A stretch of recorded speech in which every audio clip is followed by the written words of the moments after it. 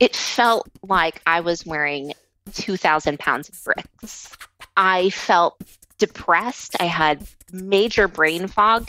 Any action I needed to take felt like I'm wearing this backpack of bricks trying to take the steps necessary.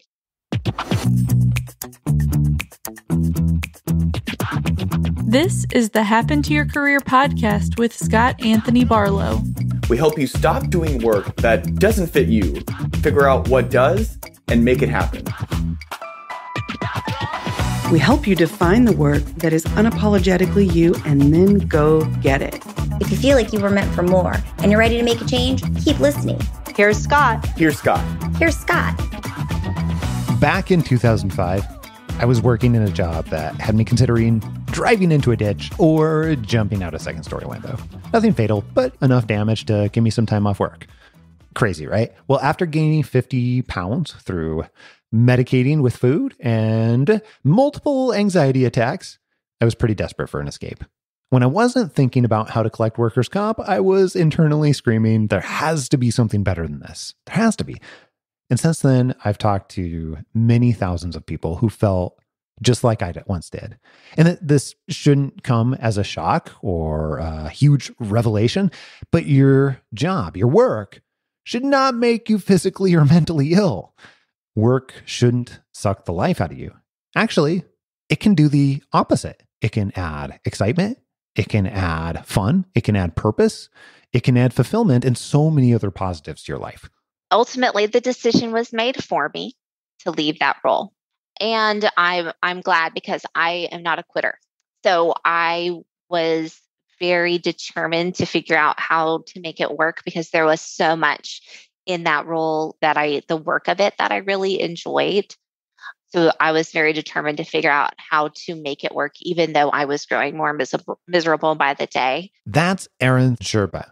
The interesting thing about Erin's career change journey is that in some ways, she ended up right back where she started her career out 20 years ago. She spent the past 2 decades getting really clear on her strengths, defining her ideal role, and today she's a completely different person. I want you to pay attention to how her experience with roles outside of real estate helped build her confidence and give her the mindset shift she needed to thrive as she re-entered the real estate world much later. Here's Erin talking about what is different in her life compared to when she was working with Dell recently and now that she's back in the real estate world. I would say the biggest difference is probably that I am 100% in charge of what I do every day and what I see come into my bank account. I remember chatting with you about that specific thing. And I remember that was something that was, even though it can be scary, I think, for many people out there, and it's not right for everyone, I remember you talking about it with some reverence, because this is not the first time that you have been fully in control, if you will. Yeah. There were 2 things going on. One is that I knew that there was so much that I loved about it because I do like to be able to have a wild idea and then go investigate it and see, is this something I should pursue? I love the freedom of that. And I really loved the autonomy that I had as business owner and entrepreneur. And I also really disliked the financial insecurity that I experienced. And so I was really, really torn about how do I have all of it? I want to have all of it. How do you have all of it? How do you get all the things, or at least the ones that are most important to you, right? So, okay, let's jump way backwards for a moment here. Where did your career start out? I started in real estate. I had thought that I wanted to be an actress, and I was waiting tables, and I thought this is not it for me. I also want to be able to buy things. I was like, I don't think maybe $500 a week isn't going to work for me.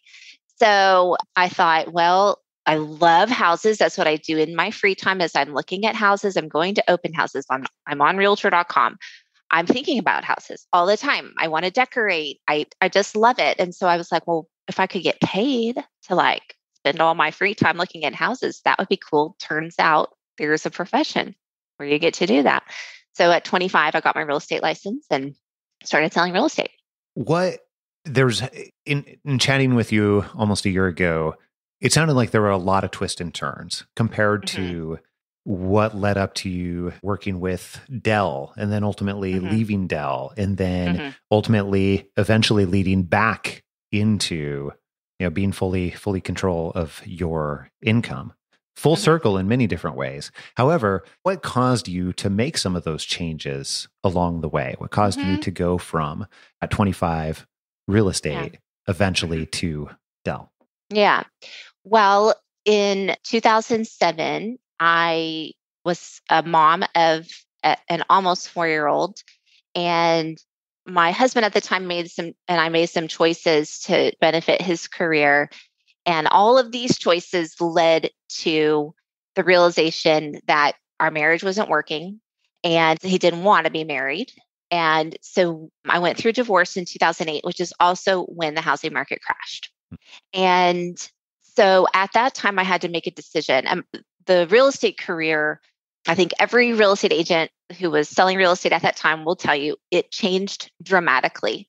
It went from being a nice career where you're helping buyers and sellers and they're happy with you because they're getting what they want for the most part, to it being incredibly stressful.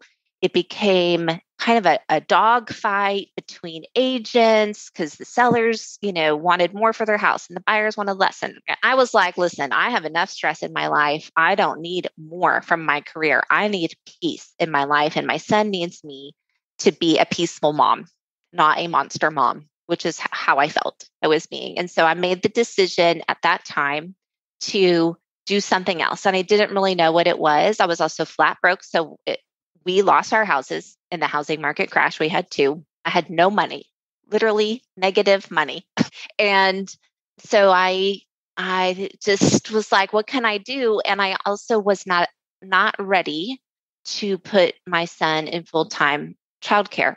My husband had moved away. And so I was a full-time single mom. And I just really felt like he's already missing one parent. Well, am I going to be gone all day too? And so I was just like begging the universe to give me an idea. And I had this idea to start an eco-friendly house cleaning company. Because I thought, what do I know? What do I know how to do that I can do better than other people and make money doing it and will give me time flexibility?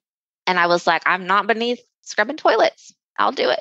So I started an eco-friendly house cleaning company. And then I thought, I'll do eco-friendly because I've started using eco-friendly products and I'm loving them.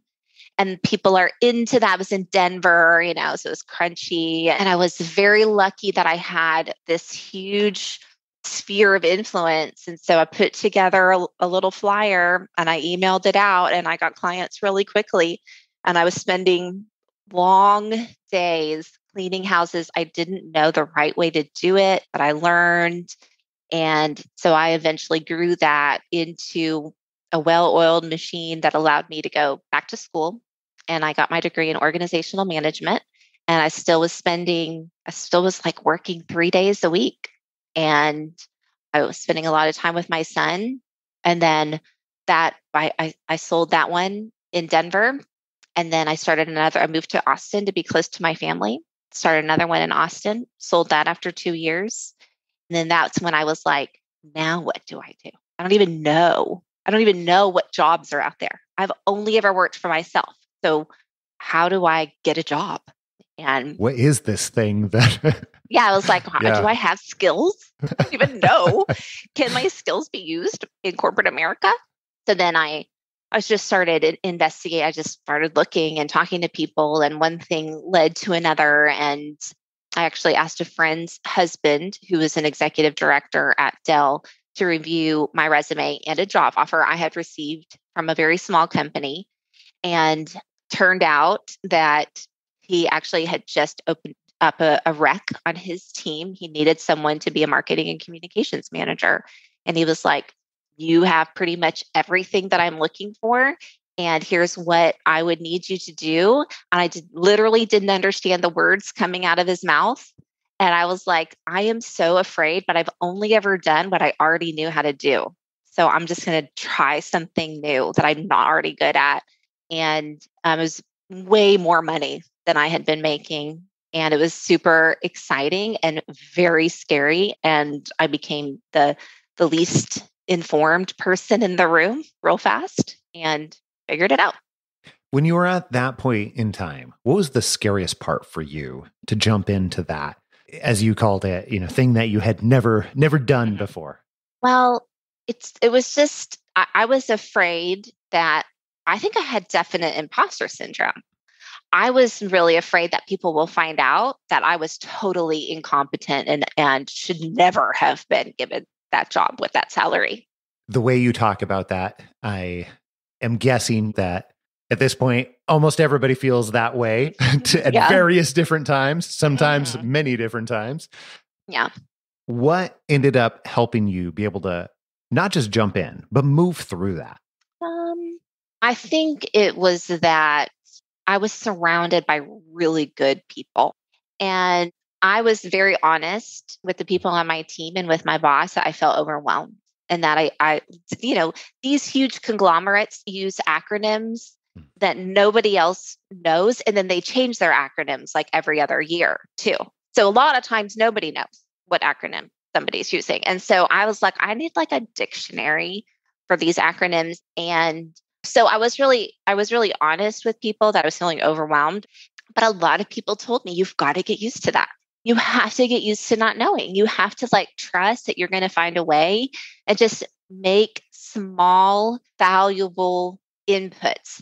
Why do you think it is, in your opinion, that we put so much, we being many people all over the world, put so much pressure on ourselves to know all the things, as opposed to trusting that it can be figured out in one way or another? Mm-hmm.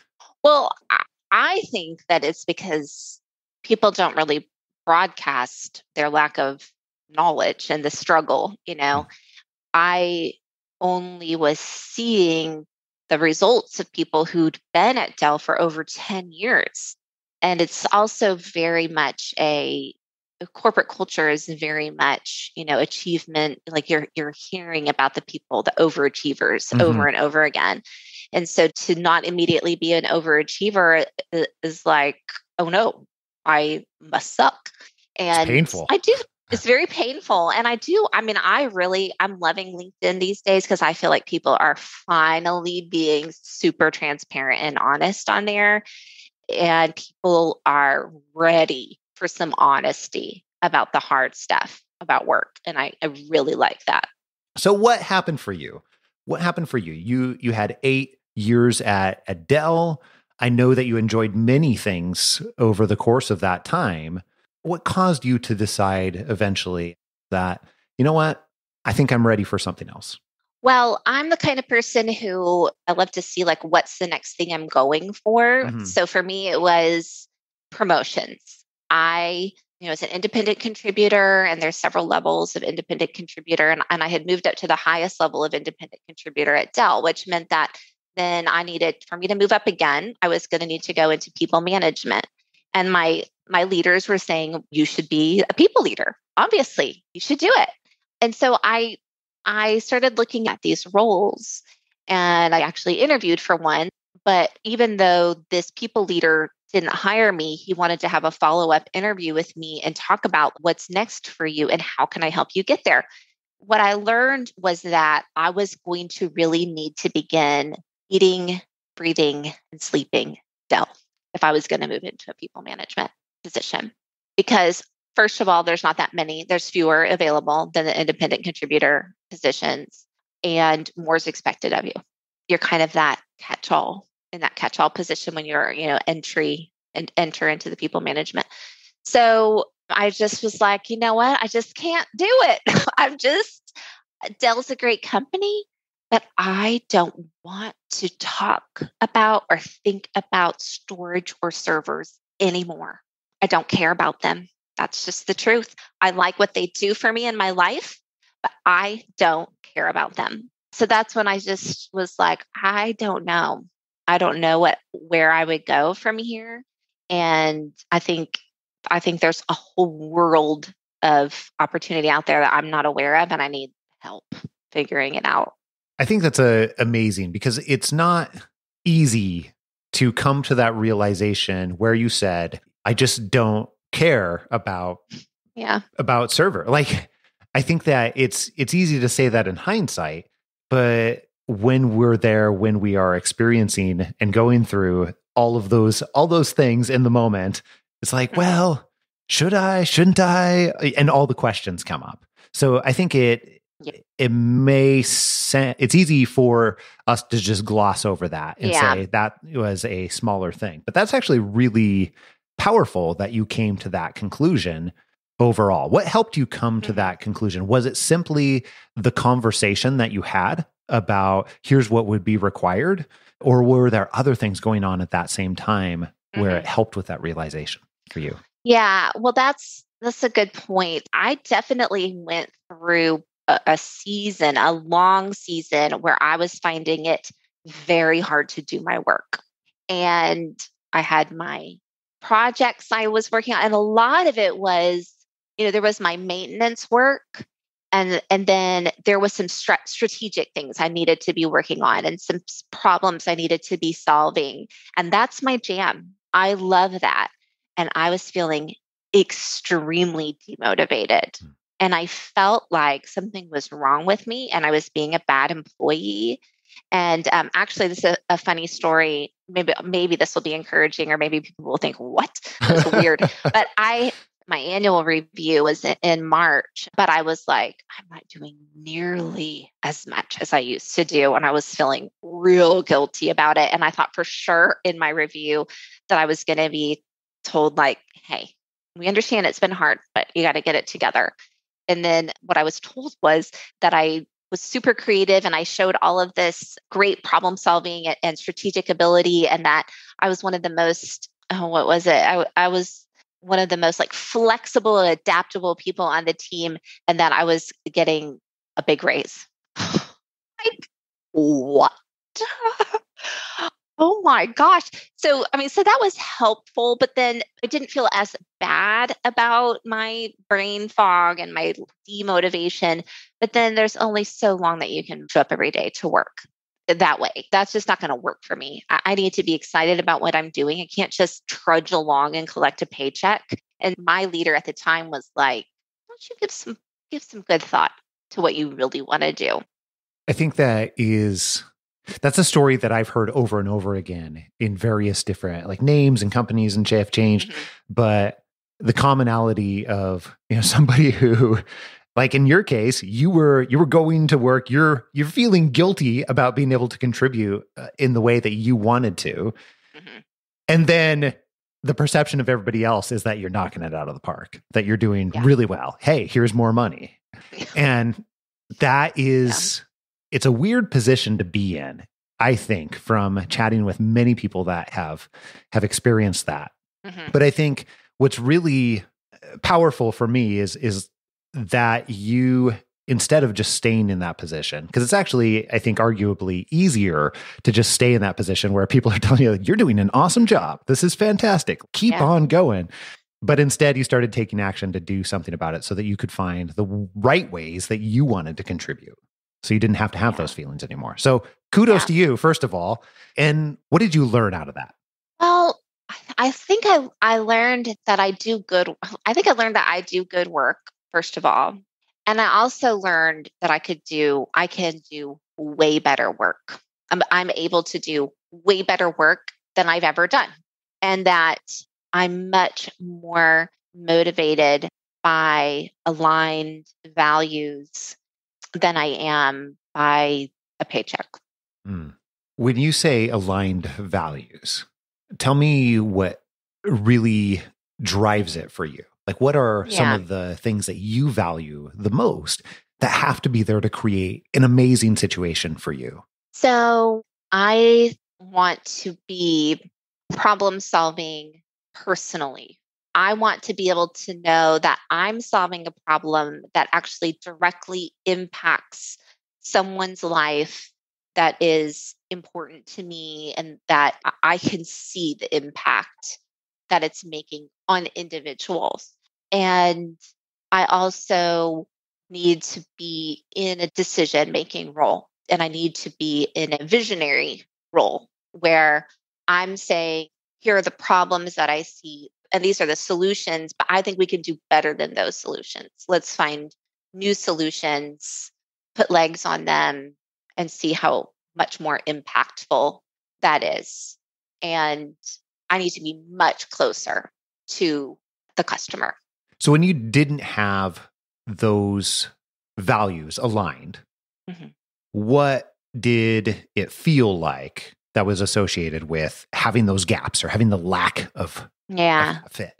It felt like I was wearing 2,000 pounds of bricks. I felt depressed. I had major brain fog.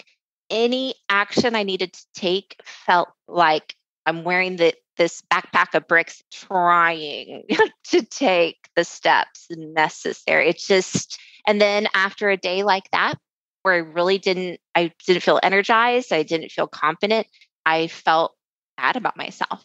I haven't heard anybody describe it like that, but that's actually very similar to the way that I felt too when I was misaligned with my values. That ton of drudging through, almost carrying all of that extra weight. So I appreciate that description on many different levels. Yeah. So all of this ended up leading you to accept a different role outside the company. And some things fit about that role, but ultimately some things did not fit too. So tell me a little bit about what happened and what took you through that next evolution. Yeah. So working with my coach, It Happened to Your Career, Alistair, Alistair helped me to see that I needed to be in some sort of client-facing sales role. Like everything that all my strengths, all of that add up to, it's obvious.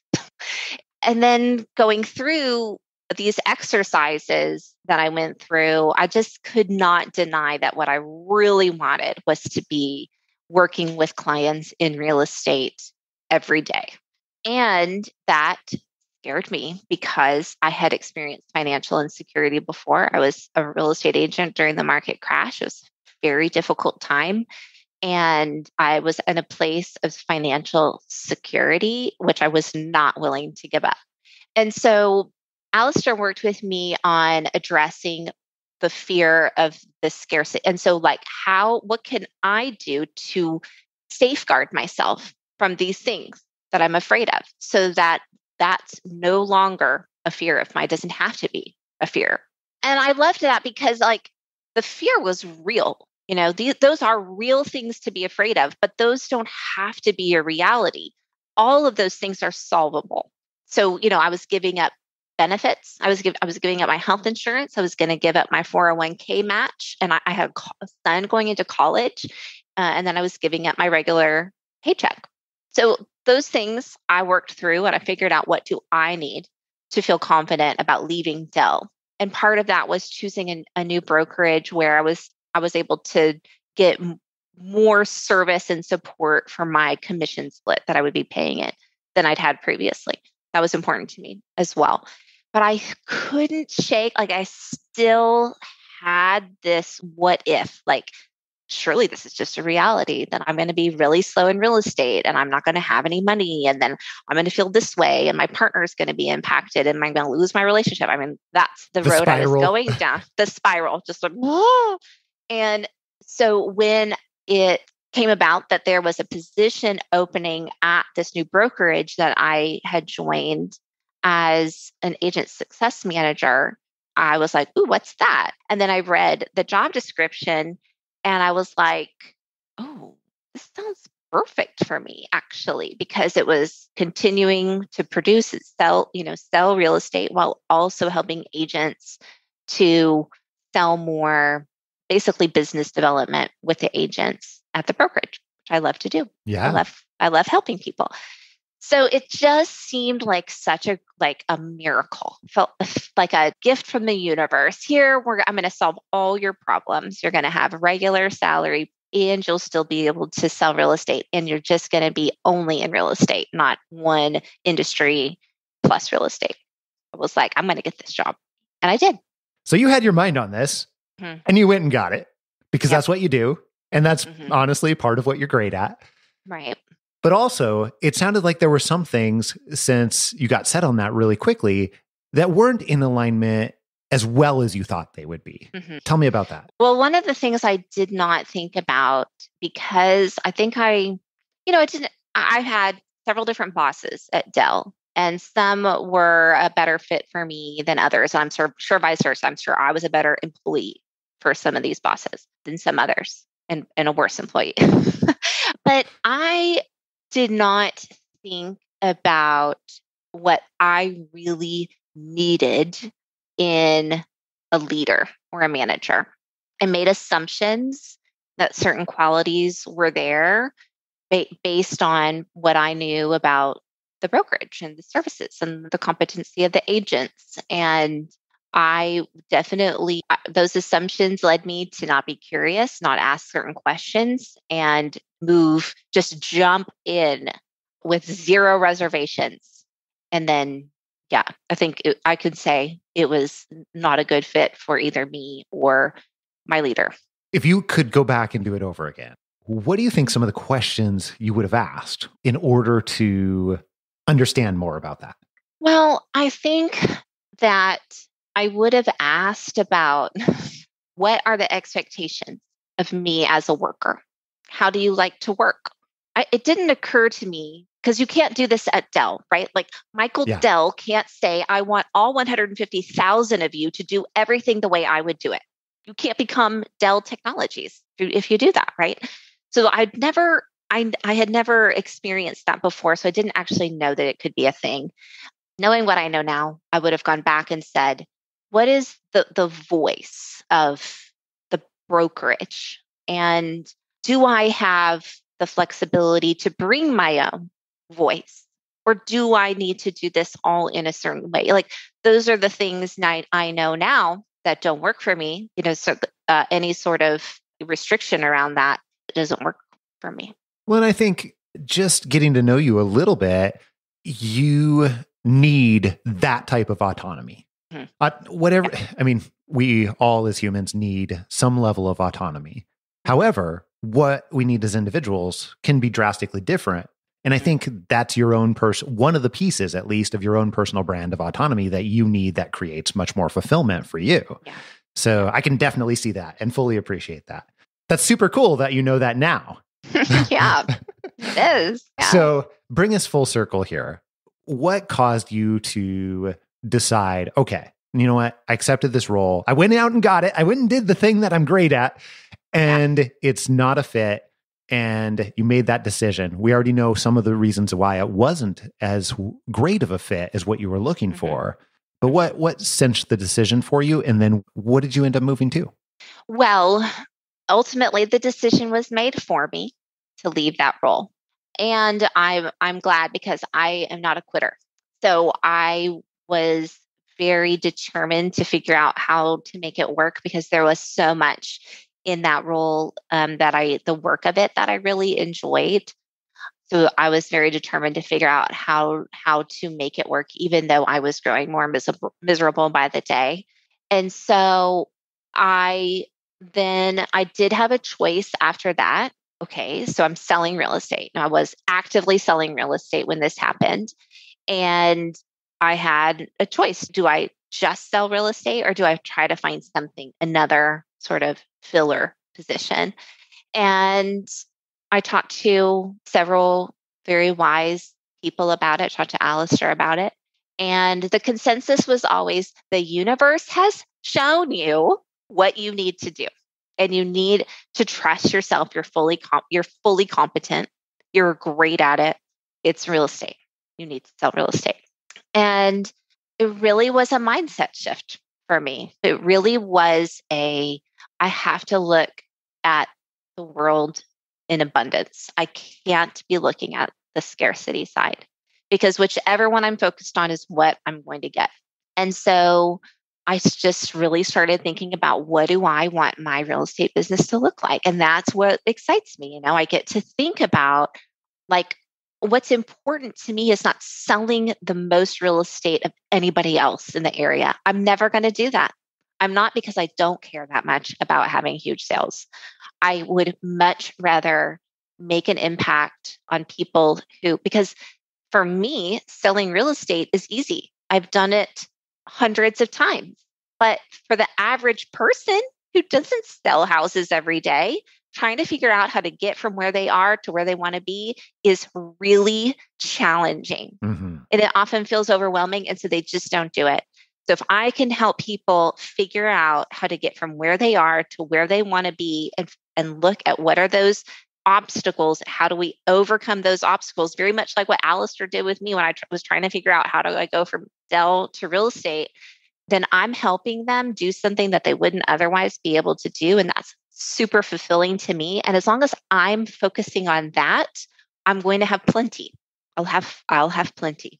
Do you feel like you would have had that mindset shift as quickly had you not gone through that set of experiences that we just talked about? Probably not, because having been thrust into that position is so much different than saying, okay, now I'm ready. I could potentially still be at Dell, Yeah. Because yeah.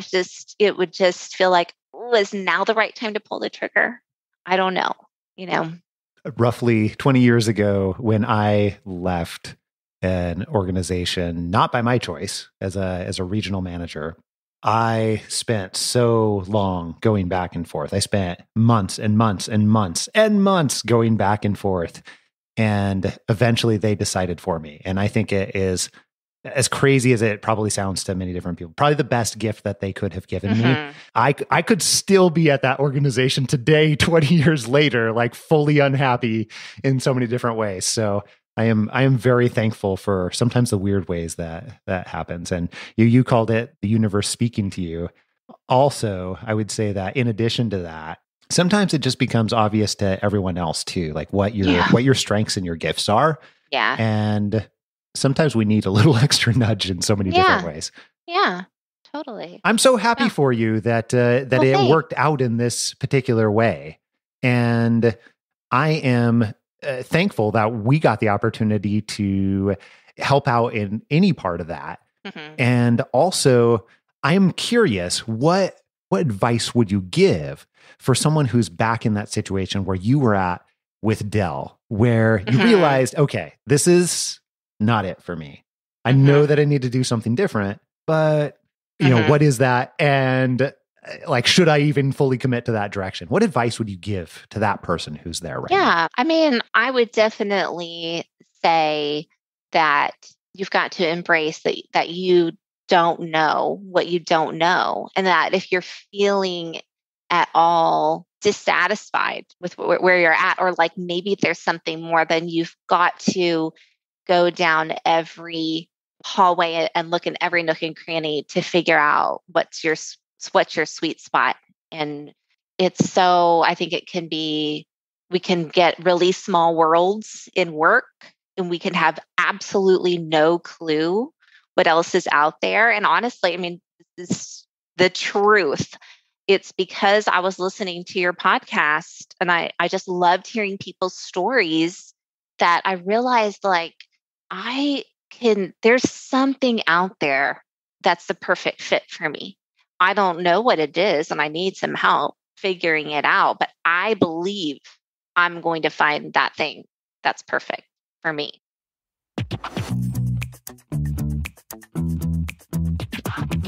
Most of the episodes you've heard on Happen to Your Career showcase stories of people that have taken the steps to identify and land careers that they are absolutely enamored with, that match their strengths and are really what they want in their lives. If that's something that you're ready to begin taking steps towards, that's awesome. And we want to figure out how we can help. So here's what I would suggest. Take the next 5 seconds to open up your email app and email me directly. I'm going to give you my personal email address, scott@happentoyourcareer.com. Just email me and put conversation in the subject line. And when you do that, I'll introduce you to someone on our team who can have a super informal conversation with, and we'll figure out the very best type of help for you, whatever that looks like, and the very best way that we can support you to make it happen. So send me an email right now with conversation in the subject line. Here's a sneak peek into what we have coming up in store for you next week. I think I got to a point where I thought I had changed jobs a couple times as it was. And I thought, is there anything out there I'm going to like? And is there, what if I change jobs and what if it's something worse? All that and plenty more next week right here on Happen to Your Career. Make sure that you don't miss it. And if you haven't already, click subscribe on your podcast player so that you can download this podcast in your sleep and you get it automatically, even the bonus episodes, every single week, sometimes multiple times a week. Until next week, adios. I'm out.